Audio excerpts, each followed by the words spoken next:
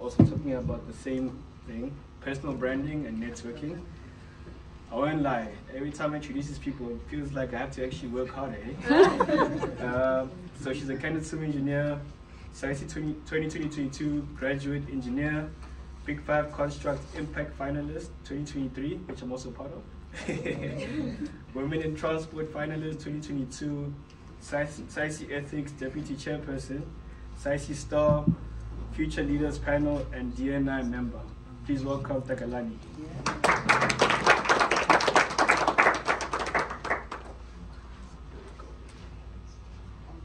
Thank you very much.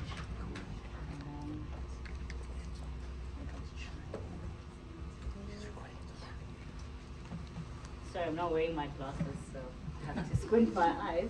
Thank you very much for that, Phil, and thank you, Nasentia, for your session. That was amazing. And my mandate for today is to just share stories of how I became connected with the rock stars of SAICI, and just sharing some of the tips from my personal journey. And then I'll also just give a few tips where I can on how to do personal branding as well as networking.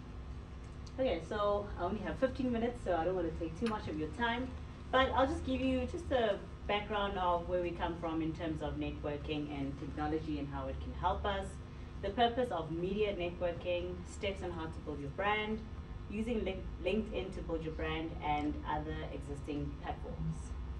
Okay, so they've given an introduction about who I am. I've got 4 qualifications. I studied at the University of Pretoria. I did my bachelor, my PhD degree there, and then I continued to do my honor studies in structural engineering as well as project management and specialized project management. And that's my list of recognitions. And I think the most important ones for me is being the graduate engineer there with SAICI, as well as being part of the Golden Key Society member. So I get to go to the students and I'm like, you must study harder, get above 50, much more above 50, so that you can also be part of the Golden Key Association. I have 6 years experience in civil engineering, construction, project management, design, and management of projects. And I also have a ton of committees that I am a part of. So just to give you a background of who I am and where I started with this networking journey. So I started working at a company in December 2016. I only had 2 weeks before I started my job. And after 2.5 years, I felt like I had to leave. So I changed, went into construction, and it was hard, but it was quite fun. And then COVID happened and I was unemployed. And I was unemployed for 8 months. Every time I share the story, people find it unbelievable that I sat home for 8 months, but I actually didn't sit home for 8 months. I joined an advertising company that was doing digital marketing at that time, and I used that opportunity to build myself. So that's where I learned how to talk to people, taking pictures and videos. We had to wear makeup every single day. And from that, I then went back into the engineering industry, and I used everything that I've learned from there on to try and build my network with all the companies that I have displayed. I've been on a podcast, the Root of Science podcast. I'm currently working with an NPO, Dream Big, Stay Humble, which goes out to high schools talking about STEM and encouraging them to take maths and science, as well as we've got a company there called Aegis. Because of the networking that I've done, they then sponsored my specialized project management course. So, for some of those that have already graduated or still are to graduate, so you graduated, what's next? How do you then get to the top? So I'll put up this slide just to remind some of the students that I know you are pushing to only get your qualification, but there's more to that. When you jump into the workplace, they start looking at your technical skills, your soft skills, as well as your personal branding and environmental adaptability. And that's something that you have to remember when you go out into the industry. It's not just about the paper and getting cum laude. Please do remember to also acquire these skills at these type of conferences. So just to give a history of engagement, it was interesting to just take a step back and remember where we come from. Doing in-person interviews you know, submitting your job applications there, running to the building before 4 p.m. You know, everything has changed. Now we do everything online. We've got team sessions where you work. We engage with a lot of the team members online. I think half of the working group, I've never met them. I've met them for the first time at this conference. But it doesn't mean that there wasn't any growth or progression with the planning. And I think from here on, there's infinite possibilities of how far we can go with using technology to network. So I think this was just to remind the students, we've got social media platforms and we've got your networking platforms. So I know there are a few students that came to me and said, oh no, you need to open a YouTube page, you know, you need to be out there. But I think I sat down and I asked myself, okay, what am I trying to achieve? Am I trying to build myself as a professional or an entertainer?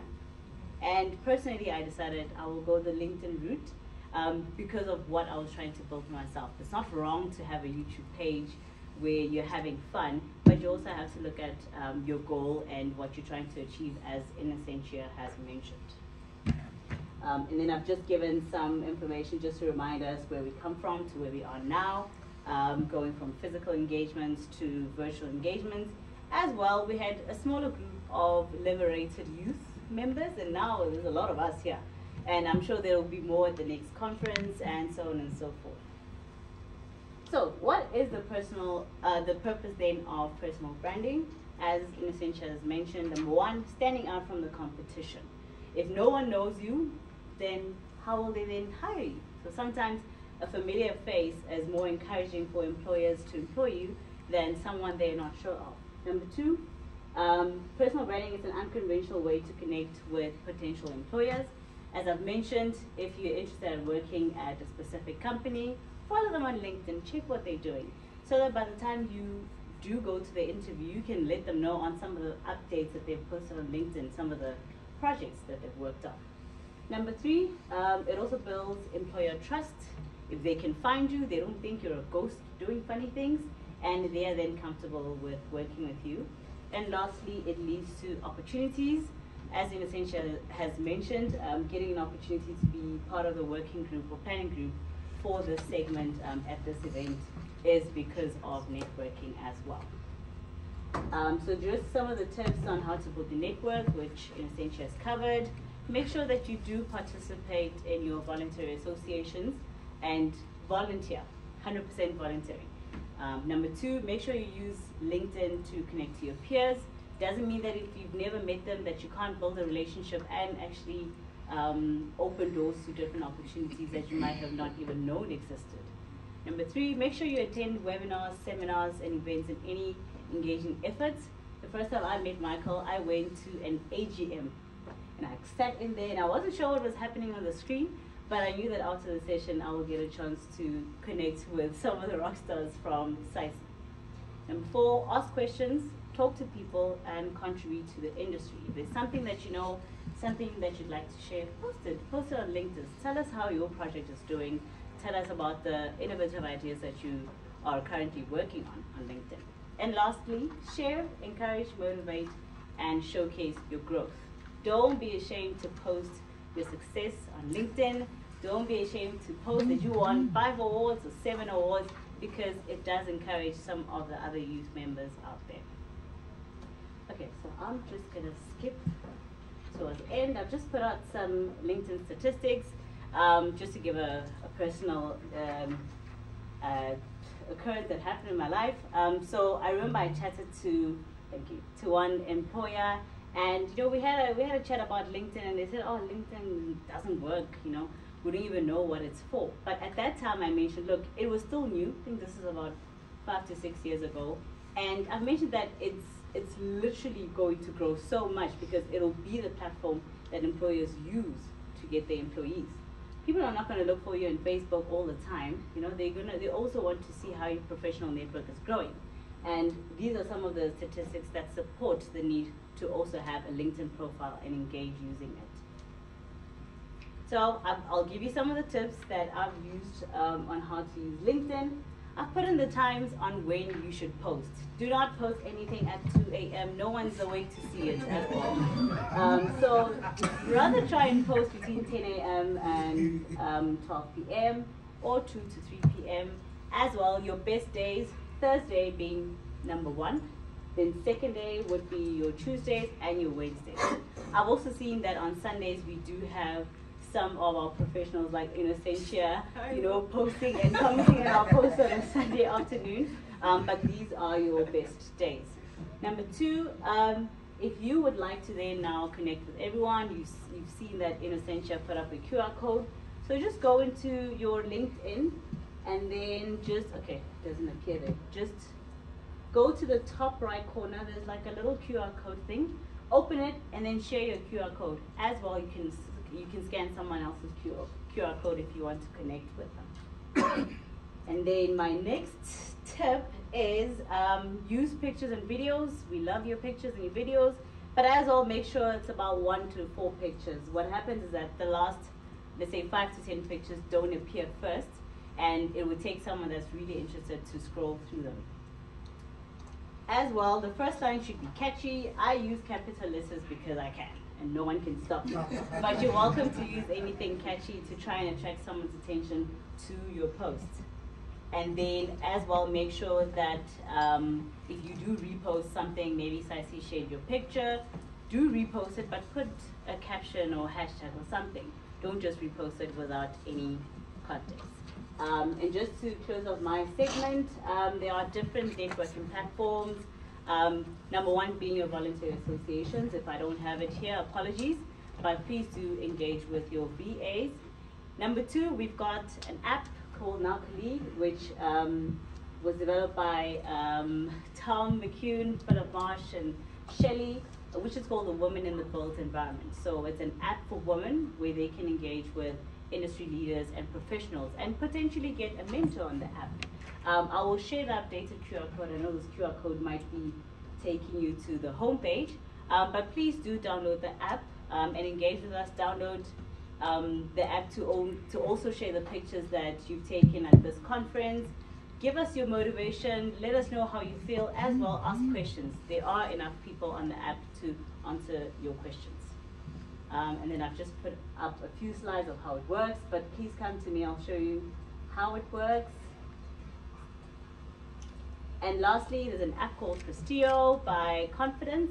It's also an app that assists women in engaging with each other, and it's got so many other positive qualities about it. Please make sure that you also download it.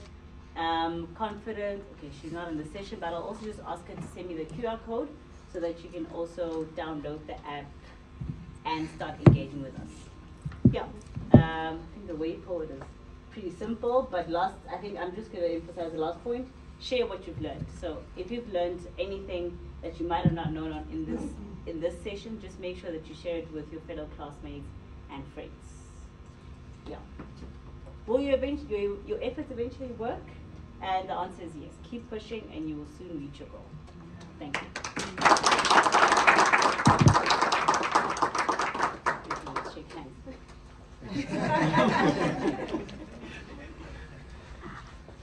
Thank you, Takalani.